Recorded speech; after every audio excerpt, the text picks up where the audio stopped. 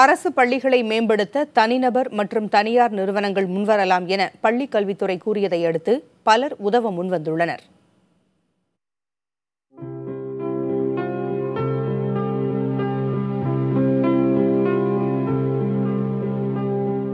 தமிழகம் முழுவதும் 37,312 அரசு பள்ளிகள் செயல்படுகின்றன. இந்த பள்ளிகளில் உள்கட்டமைப்புகளை மேம்படுத்த தனியார் அமைப்புகள், தனியார் நிறுவனங்கள் முன்வரத் தொடங்கியுள்ளன.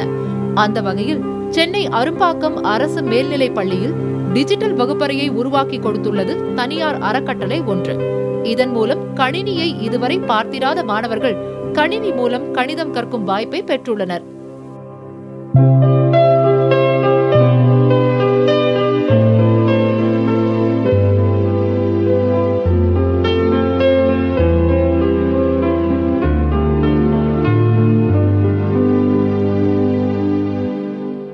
இதுக்கு முன்னாடி நான் கம்ப்யூட்டரில் ஒர்க் பண்ணுறது கிடையாது.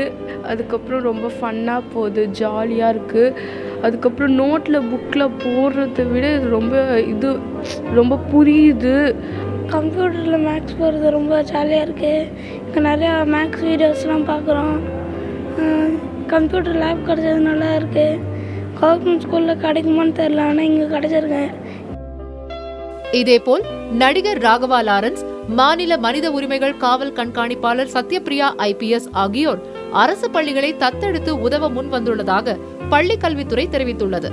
அரசு பள்ளிகளை மேம்படுத்த முன்வருதல் தற்போதைய காலகட்டத்திற்கு அவசியமான ஒன்று என்கிறார் முன்னாள் முதல்வர் செயலாளர் ராஜரத்தினம் IAS.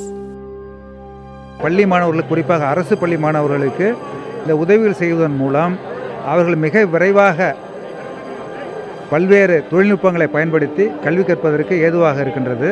அது மட்டுமல்ல, எல்லா பள்ளிகளுக்கும் அரசு செய்யும் என்று எதிர்பார்க்காமல் தொண்டு நிறுவனங்களும் இந்த பள்ளியில் படித்த பழைய மாணவர்களும், அலுமினை என்று சொல்கின்றமே, அந்த பழைய மாணவர்களும் உதவி செய்தால் இது மாணவர்களுக்கு பெரும் உதவியாக இருக்கும். மேலும் மேலும் படிப்பதற்கு அவர்களுக்கு வசதி செய்து கொடுப்பதற்கு ஏதுவாக இருக்கும். இதுபோன்ற முன்னெடுப்புகள் மூலம் அரசு பள்ளிகள் எல்லா வகையிலும் மேம்படுமேயானால் பல ஏழை மாணவர்கள் தரமான இலவச கல்வி பெற வழிவகுக்கும் என்பது துறை சார்ந்தவர்களின் கருத்து.